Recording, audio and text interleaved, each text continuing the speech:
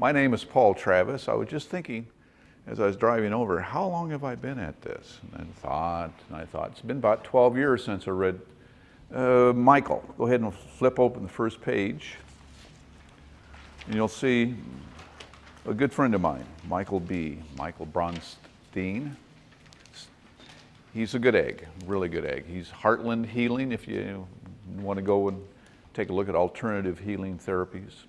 He wrote a book, well, I actually wrote pretty much the same article. He updated it 12 years ago.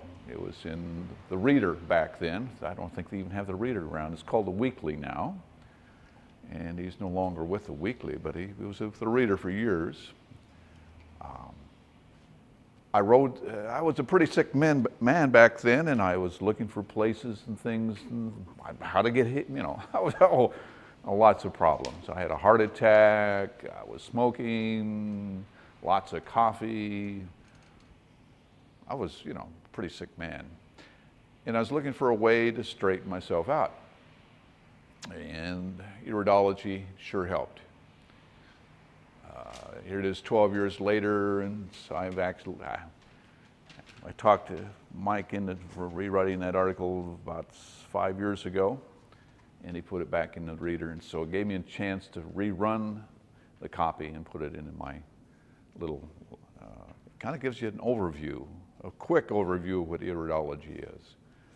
I want you to read that if you get time. In fact, this entire packet I'm going to go through really, really, really quick, and I'm going to let you read it. The lecture portion of this is for the taping and whatever, whoever's not here, will help with those who need the basic understanding of what this is really all about. But the actual practice is what we actually learn. This is where we actually do. It's like welding. Well, you can talk about welding all day long, but until you actually do it, it doesn't mean a thing. It's like driving a car. You can talk about driving a car all day long, but it doesn't mean a thing until you actually do it. And then you start seeing, it starts to make sense. And I've been at it long enough to know that the chart, which is on page, keep flipping until you get to a chart, it's two irises, the right and the left iris. This is by Bernard Jensen. Bernard Jensen was actually expired, moved on to a different realm several years back at age 84. And this is the book that I used to, 12 years ago, I bought and read, and obviously, you know, there's some notations here. And that's what this comes from, most of the bulk of the text. We'll be doing basically you'll be doing your own chart today. That's why you have pins and charts.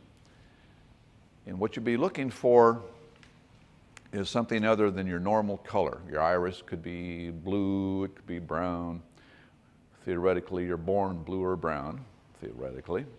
And after birth, it could change almost instantaneously, if not in the womb, due to toxins. This whole lecture is about toxins. According to Bernard Jensen and a lot of other thinkers along the lines, he was a naturalistic doctor, he was a chiropractor, and the leading iridologist in the United States. He believed that toxins kill us. Well, I think AMA would probably agree with that. The liver shuts down, the kidney shuts down, toxins build up, we die. That's it. That's it. So if we have toxins in our system that slow us down, they call them free radicals nowadays. You ever heard of free radicals? Once we get those free radicals out of our system, then it gives an opportunity for natural health healing to take place. That's where the alternative medicines come in. They get into natural health healing, the natural body's ability to heal itself, preventative medicine. AMA doesn't like to hear a lot of that because they like to sell drugs and cut open and close up and make lots of money. We would like to prevent, on the other end of the scale, the naturalistic medicine. We'd like to prevent all that from happening to begin with. In order to do that, we remove toxins from our system. What's the best way to remove toxins from our system? Well, where do the toxins end up? Well, they start here and they come out down here. 10 hours later, ideally, if they get stuck in here, then that's where the toxins end up, in our gut, in our intestinal tract, in our colon. So if we keep that portion of ourselves extremely clean and tidy, and then we have no problems with toxins. I repeat, ideally, if you defecate 10 hours after you eat, that's what this man says is the ideal. Not a lot of people get into that category, so that's the ideal. That's what we're looking for. It's like plumbing. Actually, the analogy is very much similar to plumbing. What goes in, what comes out. If it slows down too much, you reabsorb your own toxins after 10 hours. People who lived 120 have some great genetics, and or they take very good care of themselves, and or they take care of their toxins. The only person I know is George Goebel. He could smoke a cigar and tap dance at age 102. Well, he had great genetics. We have weaker systems. I have a weaker system than George. I have to take care of myself. I'm not an oak. He was an oak tree. I'm more like a maple or a pine. You know, I have a weak system, so I have to really take good care of myself. I hope I make the 102, but I'm going to have to work pretty hard at it to make 102 because I have a weaker system genetically. You probably won't hear a lot of that from other people, but that's basically true. I inherit certain weaknesses from both of my parents. My father had an intestinal tract problem. I inherited that from him. I even inherited the ability or the inability to have what they call it, sugar by diabetes. I inherited that from both of my parents. The heart attack, well, that's just due to smoking and bad stuff that I did myself for years. Smoking will kill you. It really will. Don't do it. But basically what you have is if you take care of yourself, even with a weak system, you can live to 102, but you really have to take care of yourself. Okay?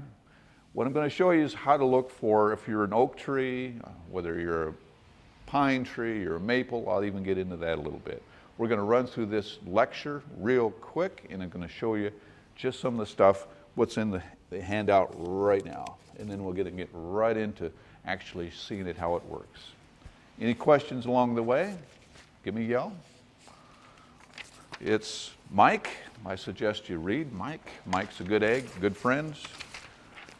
Heartland Healing, if you want to, he's a hypnotherapist. And if you need any problems smoking, stopping smoking, you're not sleeping right, whatever, he'll help you with that. A sharp man, one of the sharpest I know.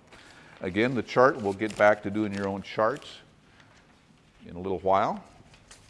We'll line up and we'll go ahead and do that. And then the actual lecture breaks into where actually the chart shows that the spine and how it relates to the actual spine relates to the iris. How does that spine relate to the iris? Well, it's through the nerve endings throughout the body. The nerve endings send all this information. For whatever reason, God made this body to have this CRT, this computer printout, this computer right here in our irises, showing us what's online constantly now in the present. If I should hurt myself, that hurt, shoot a hole in my body, cut it, whatever, it would show up my iris that quick. However fast electrical current runs through the body to show up in the iris. It would run through the body and show up that quick. The nerve endings would show it that quick. So what we'd be looking at is online, what you are right now and what you have been in the past, because scar tissue shows up as scar tissue. Damage to the system shows up as damage to the system. Next page we have then I think that's the left side of the body. Shows the left iris shows the left side of the body. The next page, the right iris shows the right side of the body. And there's some similarity, obviously, the polarity in the body itself. Lungs, the heart is on the left side, the liver is on the right, so there's some less than polarity. And the theory, what is the theory? What do we be looking at? If you have blue eyes, we'll be looking for something other than blue eyes. If it's brown eyes, it's a little bit more difficult because we'll be looking for something that's brown but not brown, your normal brown. We're looking for gray that's not your normal brown. We'll be looking for white, which is like having a common cold in that area. Gray would be a little bit more than a cold. Brown would be more than even that, be chronic.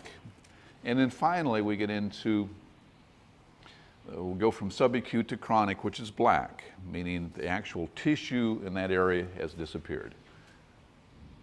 When it's black, you're actually seeing what's underneath the pupil part, and that's zero tissue. That means it's chronic. It means it could be cancerous, and it could be tested. You probably want to have it, if you have a black spot in your eye, other than your pupil, you want to go take that and take a really serious look at that at the hospital or a doctor, okay?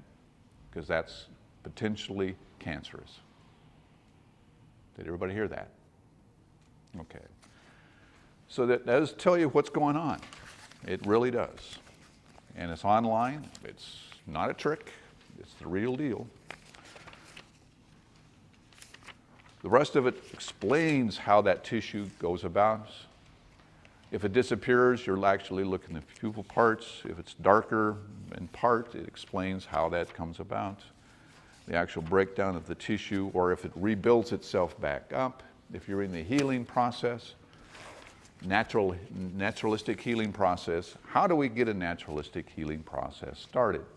We clean out the colon. We clean out the intestinal system with roughage, with bran, with psyllium husk. We clean it all out. Mr. Clean. You get this like the sink. We Mr. Clean the sink, and there's comments, and we get it all cleaned up, and then we come in with Mr. Clean, and we sparkle it up. Which Mr. Clean is acidophilus. It's a active, friendly bacteria. Many times it's the active, friendly bacteria in yogurt, unless it sits on the shelf too long and dies. So you have to be careful how you buy acidophilus. They claim it's active and alive, but many times it's dead. So you have to be very careful what you buy when it comes to acidophilus. Okay? And you can tell that by the actual results. You can know the difference once you've taken it. Acidophilus, cleanse yourself out, put acidophilus in your system, and that'll maintain your health the rest of your life. Now, the problem is, what, if any, have you done to yourself already? Well, that's where the reversal comes in. If you can get into, and we'll talk about parasites. Well, there are fluke worms, and there's yeast infections, and there's whatever. There are all types of parasites. There's 120 different articles come up with different numbers of actual parasites that are attached to or within and are around our body. Some are beneficial, some are, it doesn't matter, they're just hanging around. Some are not so nice, okay?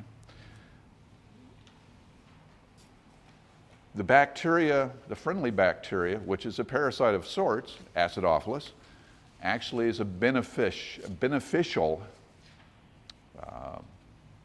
parasite because it eliminates all of the bad parasites and it enhances our health.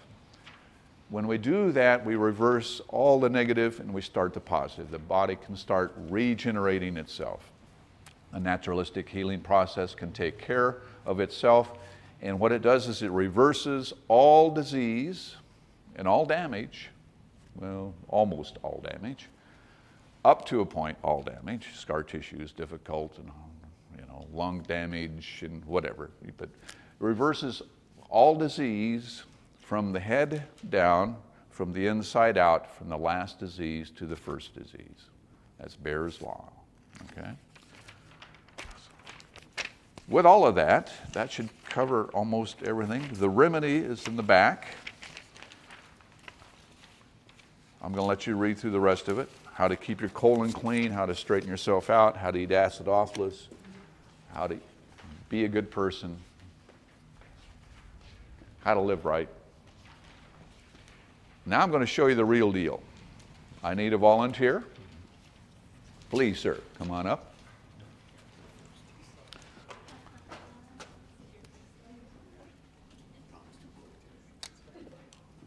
And he's going to be our guinea pig. Well, guinea person. I wouldn't want to call you a pig. My goodness. Although pigs are pretty good people.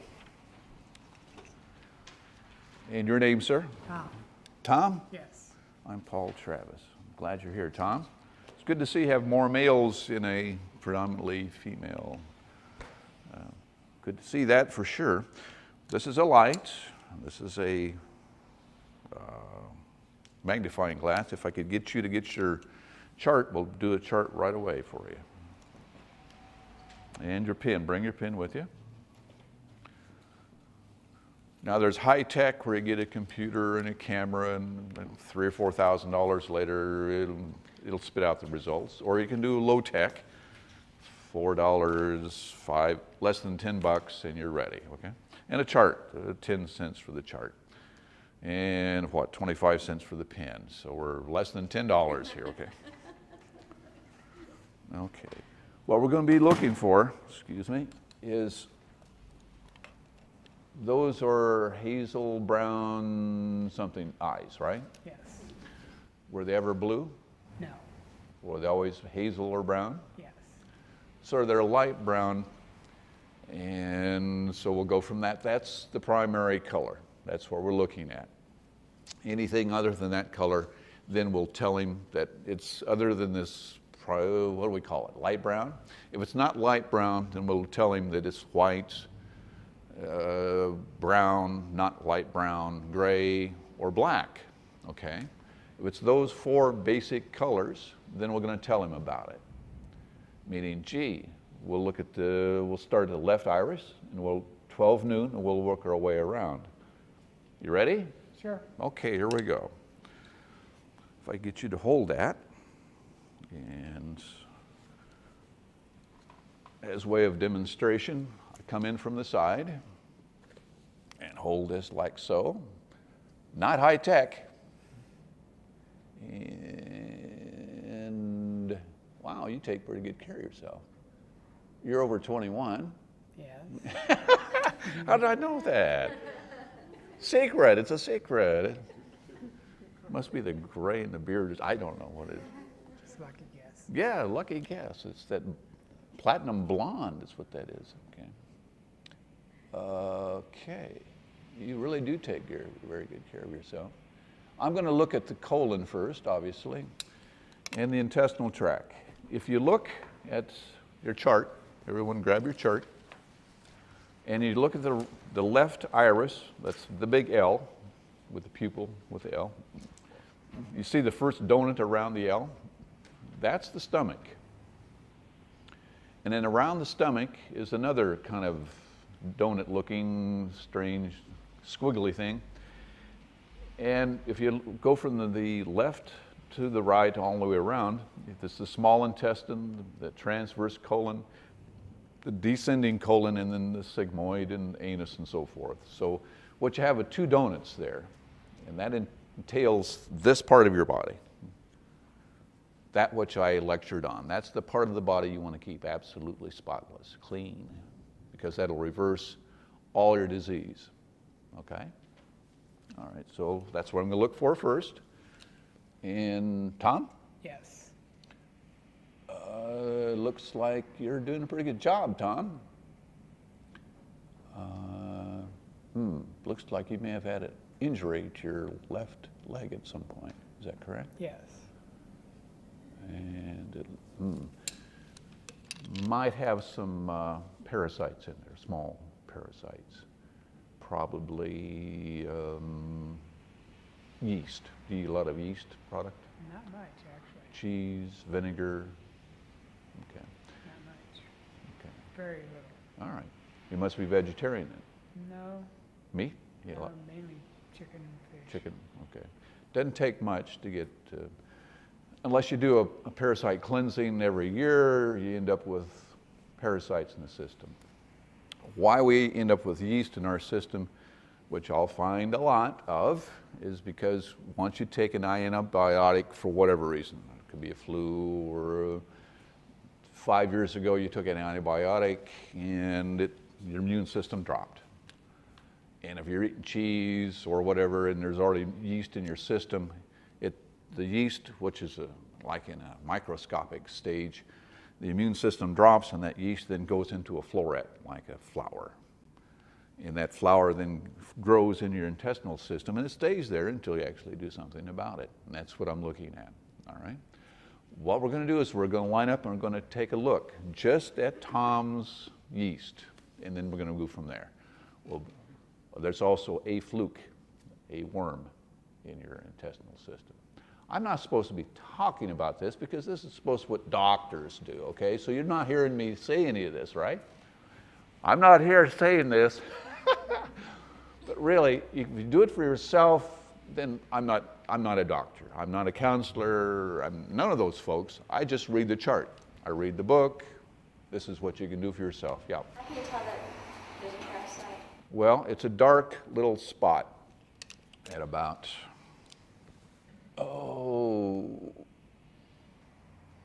7 o'clock. You can see that. One by one, come on by, and then we're going to get into 3 lines and everybody does each other, okay? Line up, here we go, I'll show you. We're going to be looking for yeast and a parasite at 7 o'clock. Do you see the yeast? Kind of a orange? We're going to make one more and then we'll go ahead and get 3 lines started. Well, you know, just whatever you can focus, and then just bring the light in from the side so you can see layers. You'd be looking for layers. You see the layers? You either have weaknesses in that area because of your age, or your parents gave those to you. Yeah. I saw the 3 spots. All right, well, let's take another look. He has open lesions right in over there, 7, 8, and 9. Actually, they're closed lesions. But there's no color in them. They're simply weaknesses. They're just, you see there's no color, they're just weaknesses. Yeah, her vocal cords, they're out of whack. She We'll see my throat's hoarse. Thank you for showing up. If you have any questions, comments, answers, inquiries, and I'll look at a few eyes before I leave. My card's available here. I have a show with Mystic Fest. Once a year I do Iridology. I'm also available individual. You can give me a call and we'll just meet at a restaurant or whatever. And it's kind of weird, the reaction I get. If you're doing it at a restaurant, they're going, "What's he doing over there? He's looking into our eye." So, you know, for free, because you're here, I'll do it for free. Any questions before we close this down? How much do you usually charge for that? Well, $30 to get me out of the house. Otherwise, I'd be sitting there going, "Ah." I can invite him to get together, a little barbecue, and just invite him over. See, that's free. Yeah, we can do free. Any other questions? Thank you for coming.